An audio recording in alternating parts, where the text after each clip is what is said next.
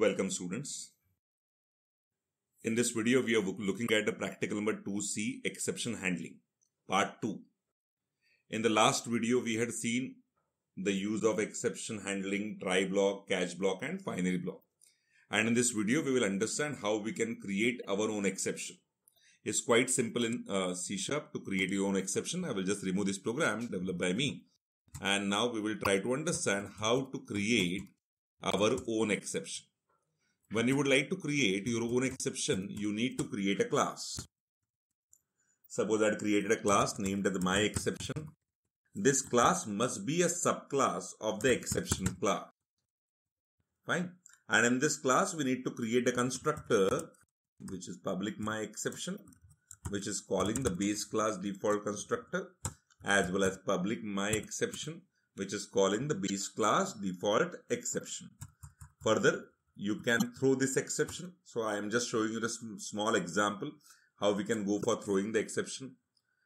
Suppose I am expecting that a user should be entering the employee number, and if the employee number is not in the correct format, then the exception should be displayed, which is my exception.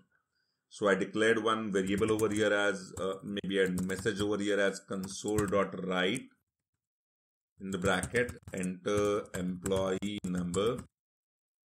Further value has been accepted inside int eno equal to int.parse in the bracket console.readline.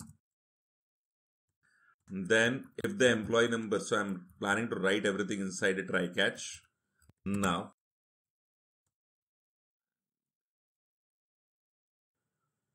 fine, catch my exception.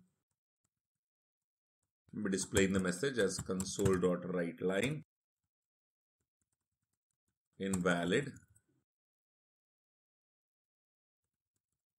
employee number. What I'm expecting, if the employee number is been entered by the user which is above 500, it has to be invalid number. So I can just write if employee number is greater than 500, then throw an object of my exception. Simple. So what will happen once you throw an object of my exception? It has been caught by this catch. So really it works. Please check. So I run the program. It asked me the employee number. I had given an employee number of 48. No issues. No errors. Nothing has been displayed. But whereas if you're trying to provide the employee number as 4596, you can get a message called as invalid employee number. So this is a simple way by which you can create your own exception, and the object of that class can be thrown by you by using the throw statement. So please remember that this kind of program has been asked in your practical exams also.